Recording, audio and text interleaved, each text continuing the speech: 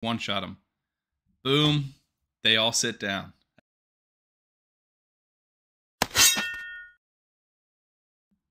Hey guys, super excited about the video today.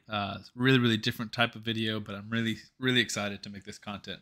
So I think I have a new favorite rare in the game. And this is on my main account. This isn't somebody I pulled on my free-to-play account, but this is a person I've seen videos on before. I've always wanted to make a video on, and I saw another video that really inspired me to make this because this champion is actually super versatile.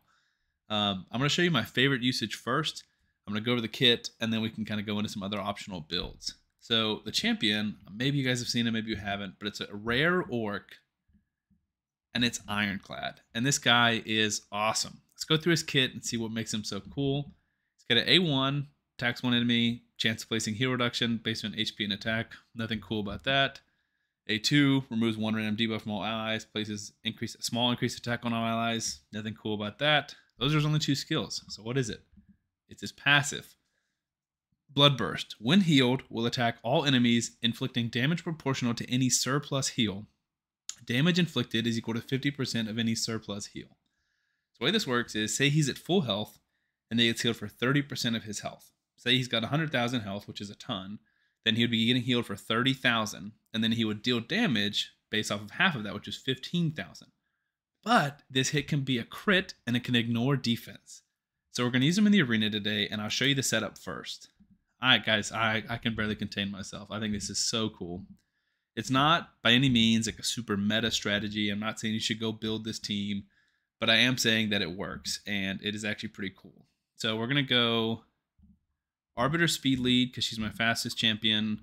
We're going to go with Lydia to decrease defense and weaken. And then we're actually go down here to 2 rares. We have Ironclad and we have Apothecary.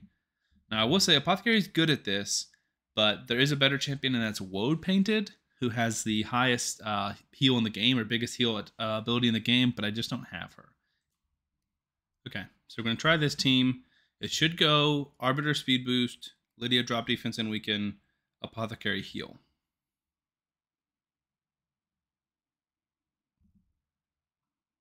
Okay, we do go first.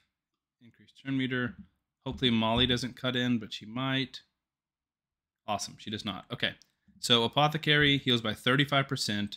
This heal can be critical. Let's go ahead and go to Ironclad here. Boom, 64, 58. Lydia blocks revive.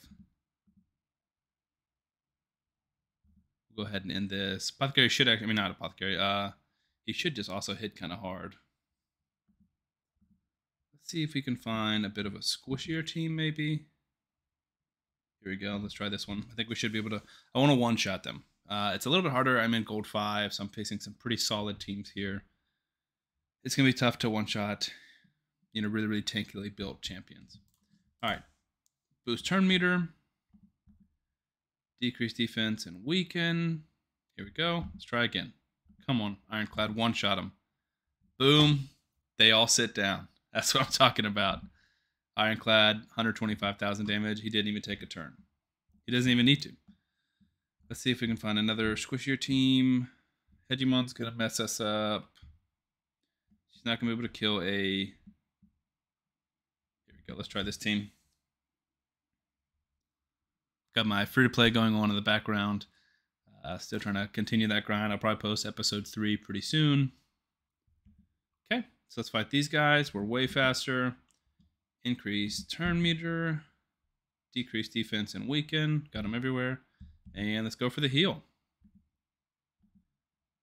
Smack. Oh, 40,000. He did get a weak hit here, which is definitely possible going with the A1. Another weak hit. That's terrible luck. Arbiter goes in and finishes the job. So he has Force Affinity, so definitely weak hits are an option.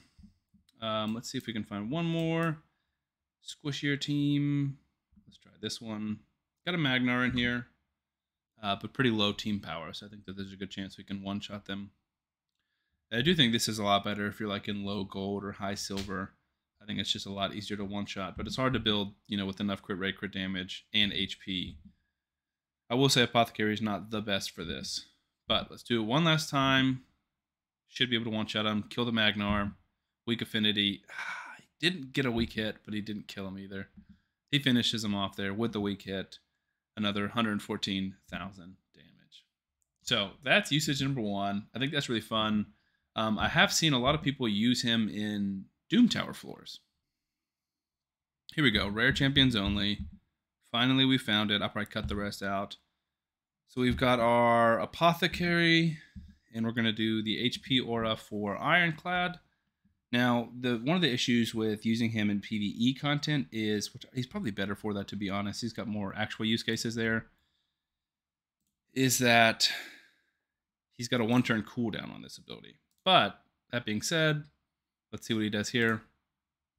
Boom. One-shots the wave. That's what I'm talking about. Then we'll just go 1 turn. We'll just wait a little bit. We'll smack somebody here. We're back. He's taking a turn. It's off cooldown. We'll speed up. We'll A1. And then guess what, guys?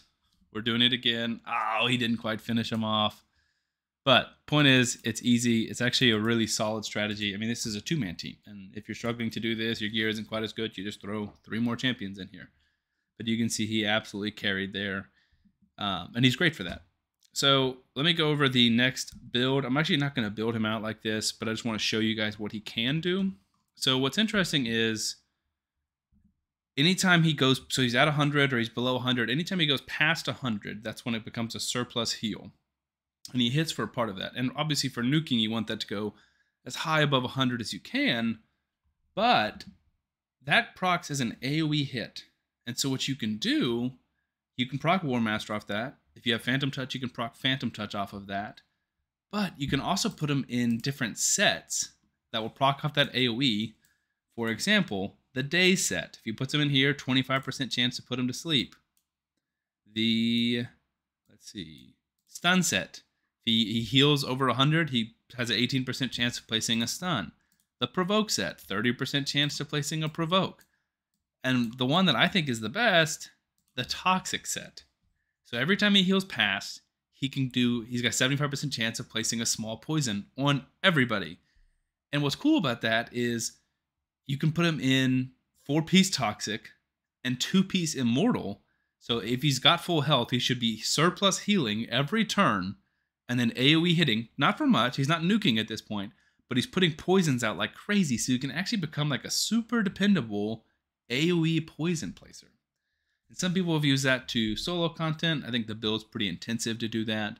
But I think if you're struggling somewhere else, maybe you've got nobody else that can do that, place poisons for you, I think that's definitely an option. Because he's also going to hit with his A1 and place those there. I'd probably turn off the A2 and just heal and do the A1 over and over and over again. And just place a buttload of poisons. So that's it for the video today, guys. Just really cool. I didn't want to take super long, but I really, really enjoy this champion. Just so unique. Like passives like this are some of my favorite in the game. They just like champions are so unique and interesting, and that just makes it so much more fun for me and for everybody. And that's one of my favorite things about Raid. So I hope you guys liked it. I'm going to be back to posting some more of my regular clan boss content and stuff like that. But I wanted to throw this out here just because I thought it was fun, and hope you guys enjoy. And who knows, maybe it can help you. Anyways, I'll see you in the next video. Please leave a like and subscribe.